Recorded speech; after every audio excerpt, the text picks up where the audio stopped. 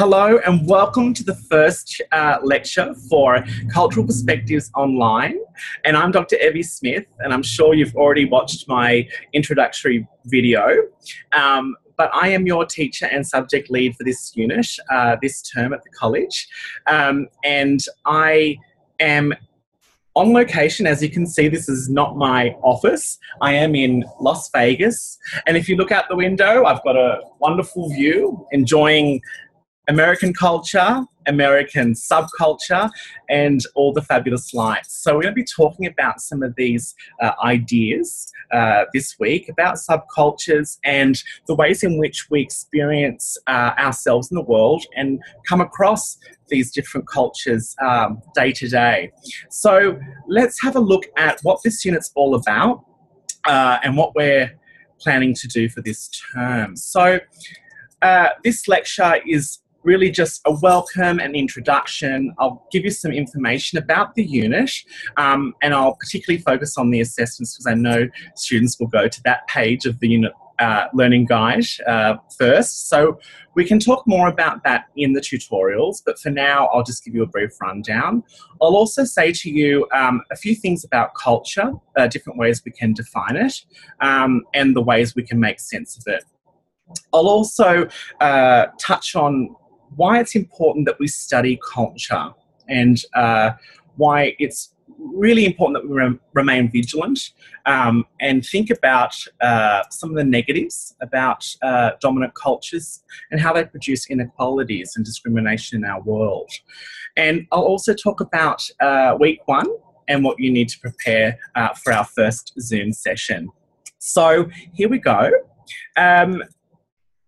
So this is a brand new unit online, and I have taught this unit last term, but I'm really excited that this is the first time we're running this in an online manifestation. So I'm excited to use a new technology, which is probably going to be challenging for me, and I'm brought to you today through the fabulous advancements that have been made in digital cultures.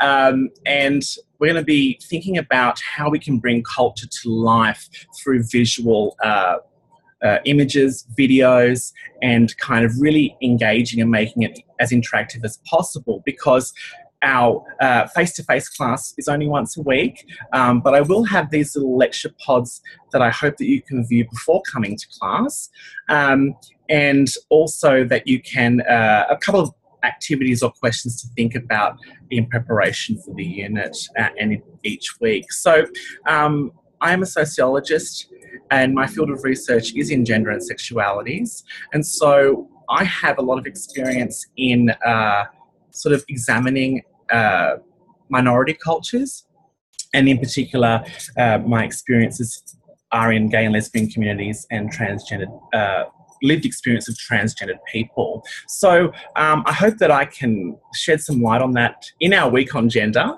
And I've also worked as a research assistant on a project about homeless youth. And one of our topics in this unit is about poverty.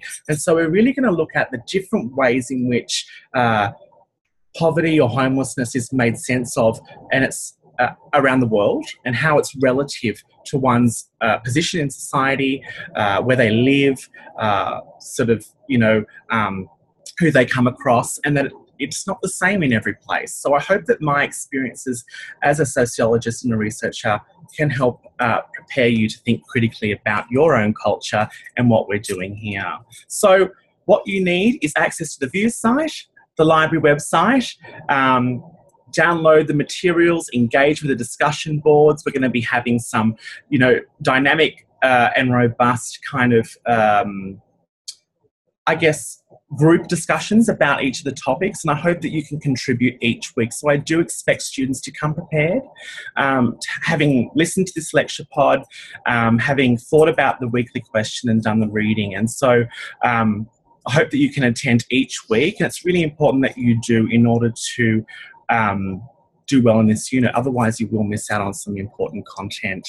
So by the end of the semester you should be able to demonstrate an understanding of what is culture, and it is a complex concept, as I mentioned. So we'll talk about that today.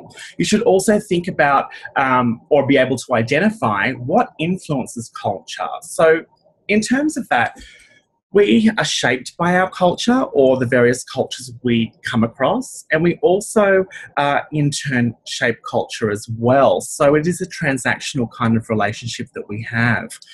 I'm also going to talk about today a little bit about who we are and the relationship between us, our identities, and how they are situated in cultures. And so we're going to think about ourselves, and I'm going to ask you to bring to class this week or in week one an object or wear something that represents your culture. So think about that.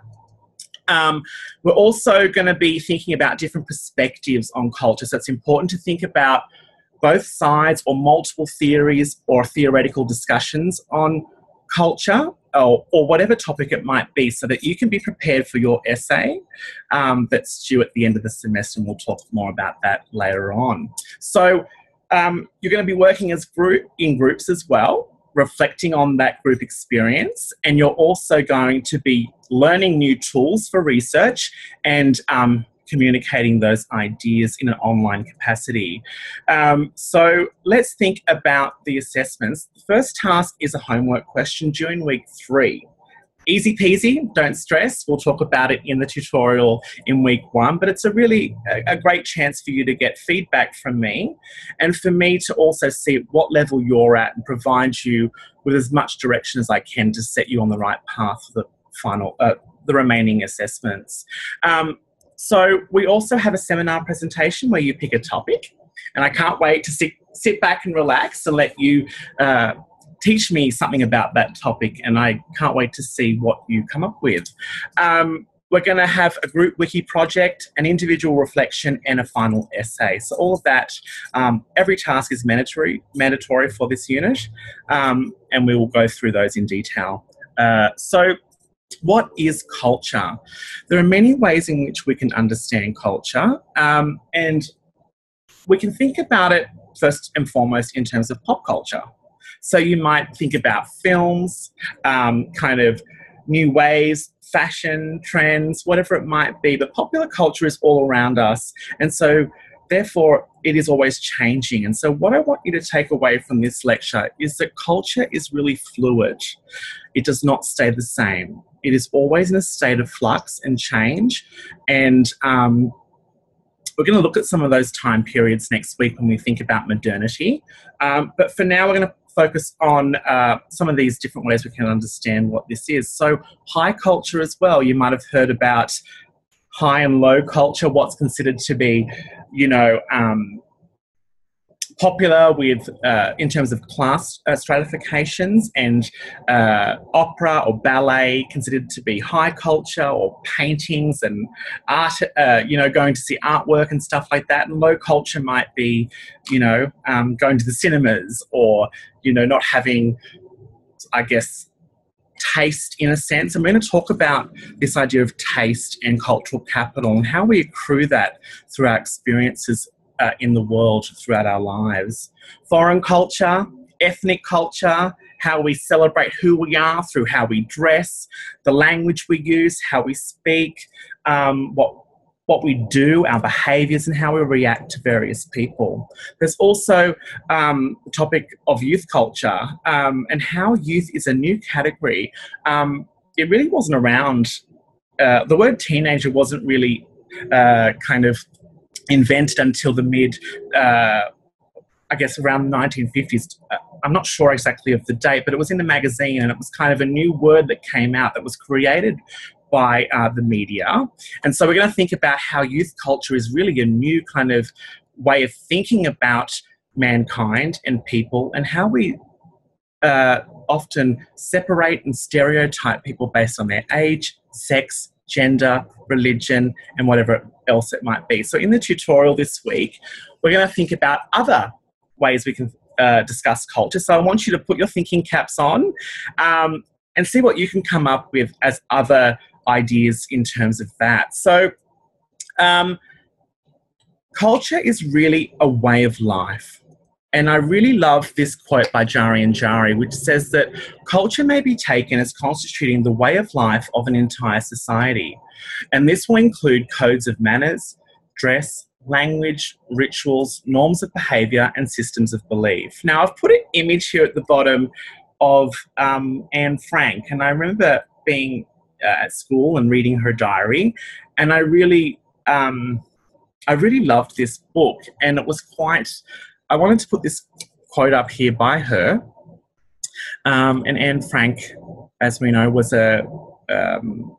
died in World War II, was Jewish, and was imprisoned by the Nazis. And she hid for a number of years and wrote that diary. And this was a quote from that, and it said that we all live with the objective of being happy.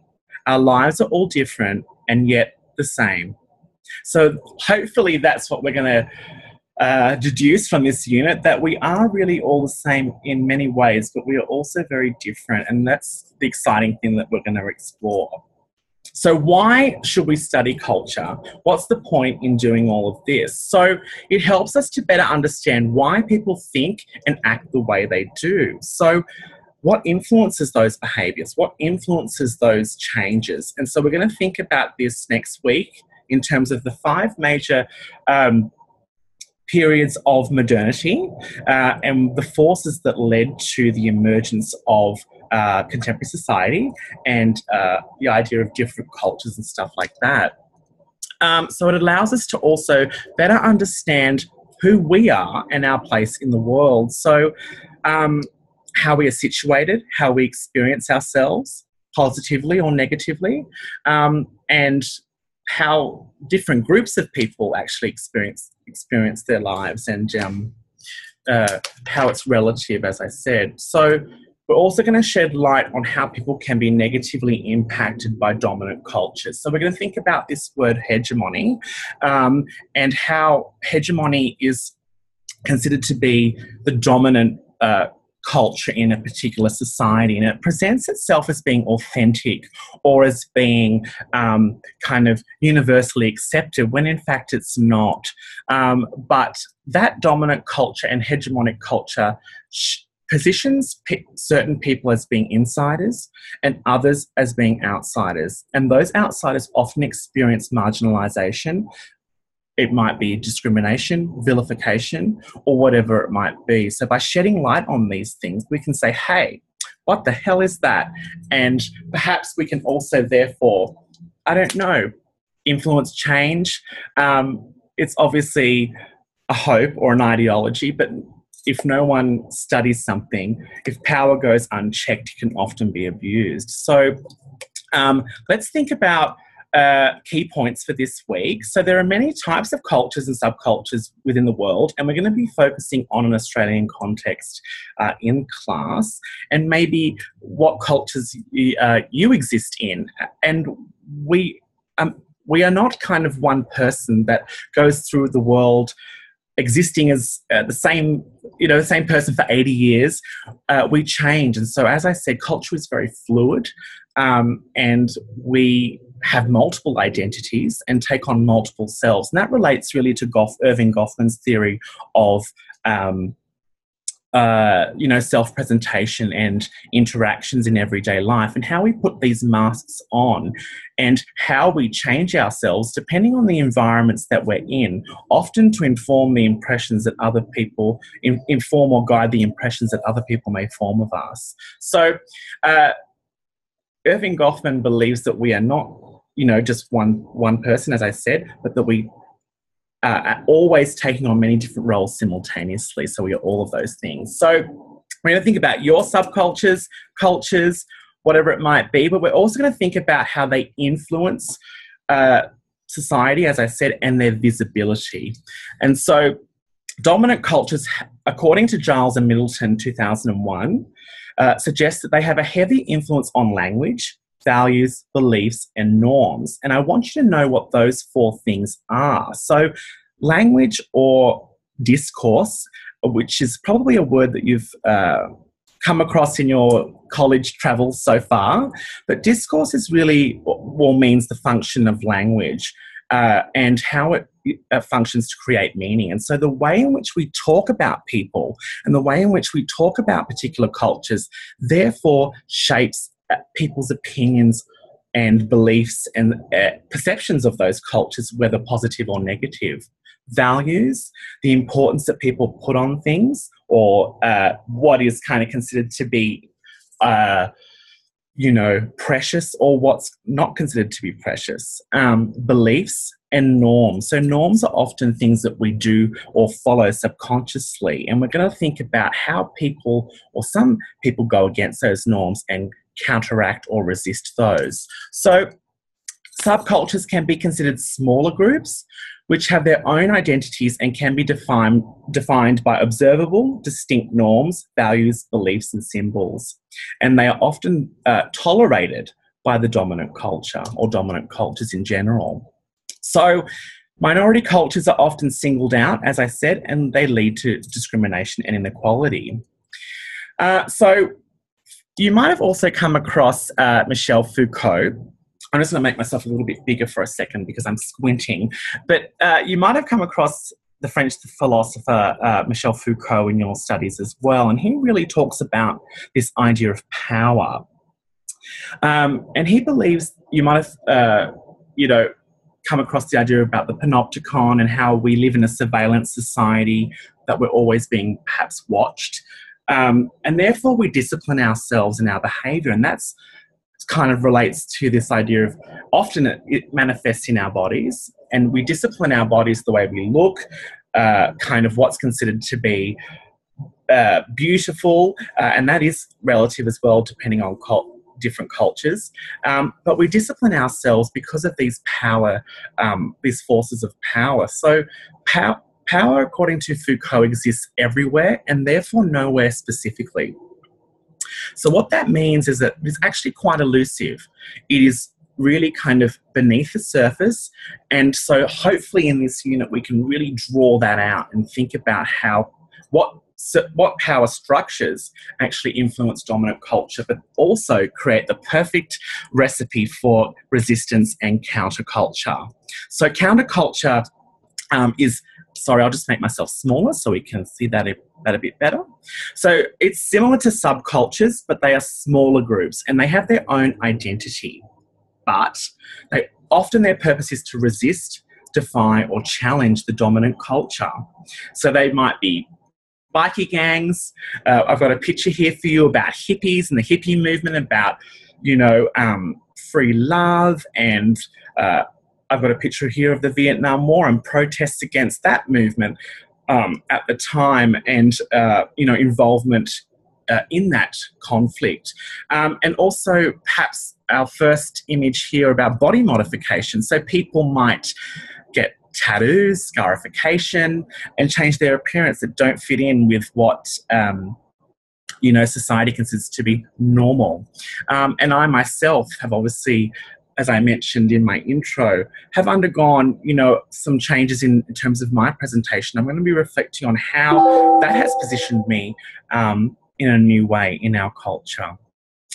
So sometimes we can simultaneously conform to, but also resist cultural norms. So in our first tutorial, what I want you to do, before the tutorial, check out the views site and also visit the library home page. So a lot of students have trouble really finding appropriate academic sources, and you need to know how to do that for your essay. So I want you to start thinking about your culture, choose something that interests you, and type it into the library search bar.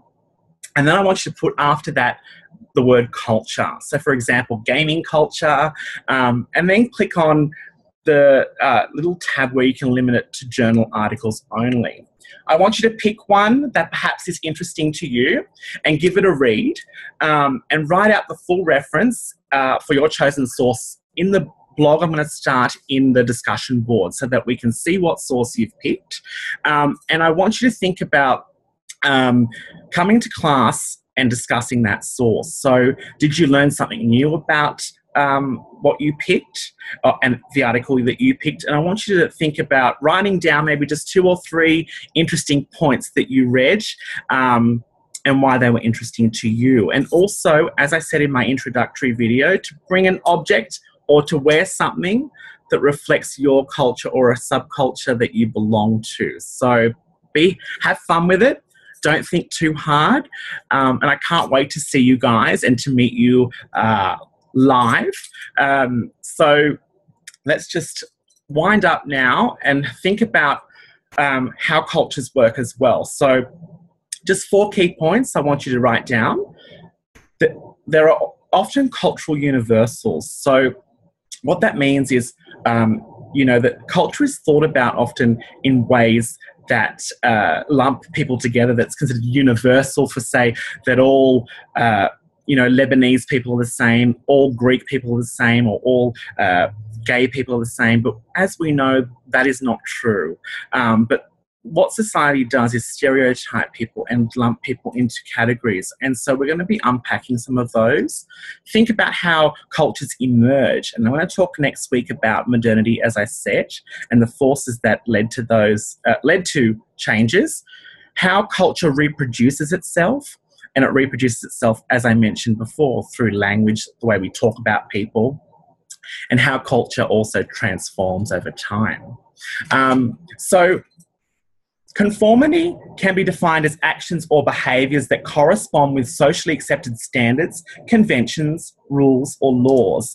And so a great example of this that I want you to check out on YouTube is the elevator conformity experiment. And this was, just check it out, and we'll talk about it in week 1. I want to see what you think about it. So it's a really interesting experiment about how people and power operates to make us conform or make us feel that we need to conform. Non-conformity can be defined as actions or behaviours that resist socially accepted standards, conventions, rules, or laws. So I've put a little quote here by Marilyn Monroe. Let me just move my thing because it's in the way. And Marilyn Monroe said that imperfection is beauty, madness is genius, and it's better to be absolutely ridiculous than to be absolutely boring. And that is really, I think, a great quote, and really something that sums up this idea of non-conformity. And so, the risks that a lot of people take in order to challenge or resist dominant culture. So 2 key things that we're going to talk about in our Zoom tutorial are conceptual terms, and you need to be able to use these conceptual terms in your assignments. The first one is ethnocentrism. Now, ethnocentrism is about analysing culture, often subconsciously, from perspectives of your own beliefs, values, norms, and behaviours. So often we think about our own cultures as being the best, or, kind of the right culture. And so what we need to do is really break that down. And this term emerged from European colonialism and how Europeans consider themselves, particularly British society, as being the centre or the pinnacle of our world. And so this is a little meme here that I've got that says, perfect, really no cuisine is as good as ours. And that is a classic example of ethnocentrism. So I've put up a little reading, it's a page long, that I want you to have a look at, that talks about this idea of cultural relativism. And what cultural relativism is really about breaking down our ethnocentric views that we might have, and sometimes we don't even know that we have them. So I want you to take a look at the reading online by Heslan Pasami and for 2014, and think about what is cultural relativism, and come to class and tell me in your own words what that is. So just write a little short sentence or 2 or a paragraph explaining what that term means, and we can unpack that further. So final thoughts. A quote by Albert Einstein here, and it says, "The one who follows the crowd will usually get no further than the crowd. The one who walks alone is likely to find himself in places no one has ever been." So I will leave you with that thought. And our key question for this week is, why is it important to study culture? And I've told you in my words what that is, but I want you to think about adding some of your own thoughts to this and bring those ideas to class, and I can't wait to see what you come up with. But you don't need to do that until after our Zoom tutorial, and bring them to class in week 2. So each week we'll have a revision of the previous topic, so that we, can just make sure that we've covered it, that we are down with all the concepts. And so this will help us to recapture some of the key points that we've come up with today. So I hope you have enjoyed this lecture pod, and I hope that you've gained something new out of this, and I'm really excited to see you, as I said. And if there are any problems, please email me at e.v.smith@westernsydney.edu.au. I'm available all the time to answer your questions, whether it be about the assessments, the unit, what we're doing, or just even general discussion. I'm always there. So do feel free to email me if you'd like. So see you on Monday, the 19th of June, for our first Zoom session. And buckle up, because you're in for a ride. Catch ya.